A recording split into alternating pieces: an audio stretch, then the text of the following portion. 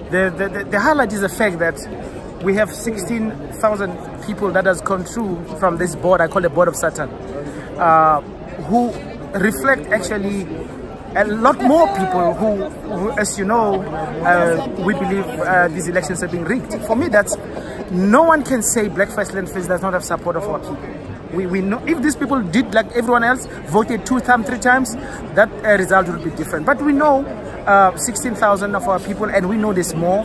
For me, that's a highlight. Our people have come out and to stand up with us. On the other hand, I think the highlight is that white people are standing with their white party. The Freedom Front Plus represent white nationalism, and it's quite clear that white people have decided to go there with their big numbers. There is, of course, some kind of mental block still from among some of our black people. They are still afraid of black nationalism. There's questions of the mental liberation that needs to happen in this country, but we represent a future. And then Parliament now is a parliament of one party. Whether it's EFF, ANC, or DA, actually their party, same party ideologically and the interests that they represent. The biggest lesson is you gotta have to be there to guard your one vote. Otherwise, they're gonna steal it. I mean, and it's gonna get worse. I don't think what we've seen today in these elections is just the beginning of really a deterioration completely of the electoral system.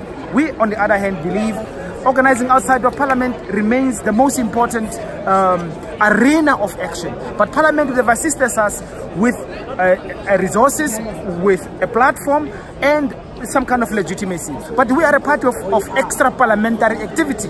That is why Johan Rupert is so terrified of us. That's why even Motsepe is terrified of us. The Freedom Front Plus is terrified of us. The South African human rights, because human is white.